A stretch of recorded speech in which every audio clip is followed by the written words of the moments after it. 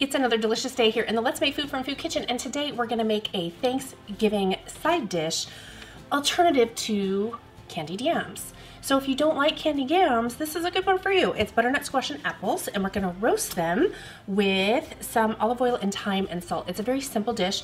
Then I'm going to top it at the very end of the baking with a little bit of that homemade apple butter that I made, just to give it a little bit of extra delight. So what we need to do is prepare our butternut squash and our apple. I'm gonna do the apple last. We need to peel our butternut squash, okay? And I'm just gonna do it with my peeler. Should have brought this bowl over here. And I am using just a regular peeler. You could do this with a knife, you could do it however you want. But for me, I'm just gonna do it this way. You wanna get yourself a medium butternut squash. This one's medium to medium large, but it also depends on how many people you're feeding, because you can just adjust your recipe based on how many people you're having. So if it's just 2 or 3 of you, get a smaller butternut squash and a smaller apple. If you're having a large group, you could even do 2 butternut squash and do 2 large apples, or even 3. If you can't find good large apples, then go ahead and get a couple small ones. It's not an exact measurement, so. All right, that is done. I'm gonna go ahead and chop off my ends. And, you know, one of the nice things about this recipe is that you can make it as sweet or as unsweet as you like it to be. If you like it sweeter, you could even add a little bit of maple syrup or more apple. And if you don't, just leave it just like this, because you'll get some sweetness from your apple and from the apple butter. And I will put a link below to the apple butter. And what we're looking for here is approximately 1-inch cubes. I'm not gonna get out a ruler.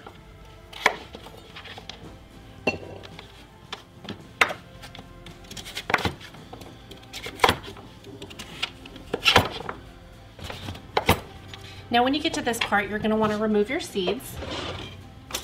And it's pretty simple. I just take a bowl and scoop them out. This is something you can roast if you wanted to. Oops. Okay, and once you've removed the seeds, you just continue to slice it up like the other half. Watch fingers. It does help to have a good sharp knife for this part. My oven is preheating to 400 degrees. I have a baking sheet with some parchment paper. I'm gonna prepare my apple. We're just gonna peel it and chunk it into, you know, 1/2 inch to 1 inch chunk. The type of apple you want to pick is going to be up to you. I like to use Granny Smith or Gala or even Honeycrisp. And to make this part faster, I like to use my apple core. That's gone. And then take those out. I'm just going to quickly clean up any little ends that I need to. There shouldn't be a whole lot. Then I'm going to slice them up like this. I'll probably split mine between 2 baking sheets because I have a small oven here, but if you have a large one, just do it on 1 baking sheet. I have some fresh thyme here. If you don't have fresh, you can use dried. I am going to remove the thyme from the stems and just sprinkle it on there, and it's just a good size sprig. Just sprig. Maybe come out to 2 loose tablespoons of fresh, or like 1 tablespoon of dried. Be about the equivalent, I think. Just be careful, try not to get any stems in there. You don't want anybody to accidentally choke on a stem.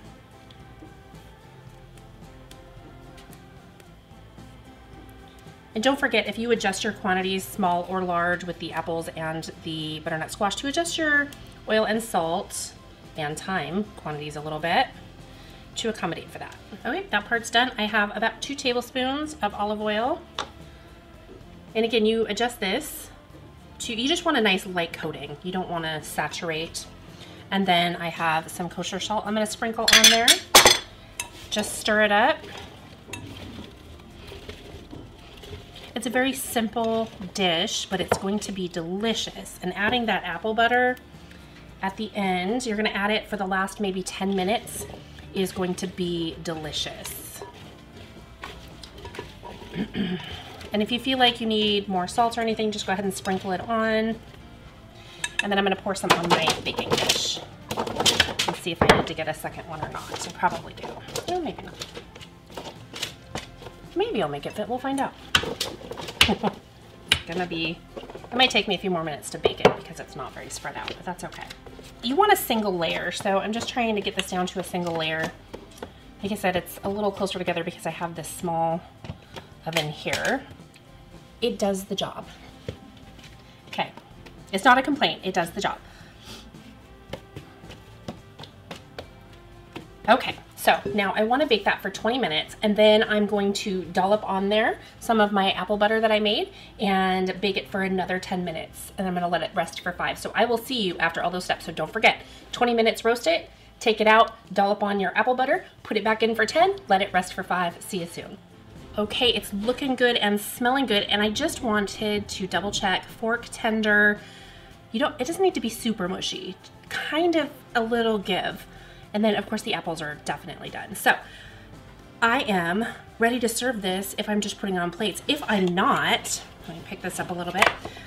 I am going to put it in a baking dish to keep it warm until I'm ready, especially if this is a side dish, because you can make this ahead of time and then just warm it back up in your baking dish. So I am just dumping it in there like so. And if you wanted to top it with something pretty, you could add some green.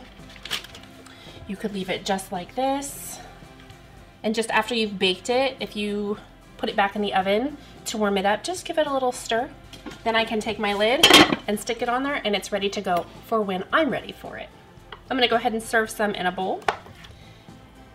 And I just wanna get a nice mixture of squash and apples. And that is ready to go. Now, of course, you know I'm going to taste it. It's so hot though.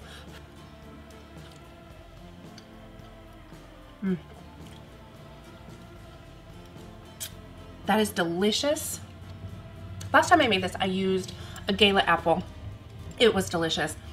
The Granny Smith though, that tartness really complements that butternut squash. It's delicious. I highly recommend this as a side dish for your Thanksgiving table. Thanks for joining me here today in the Let's Make Food from Food kitchen. From my kitchen to yours, let's make food from food. That's one boy puppy.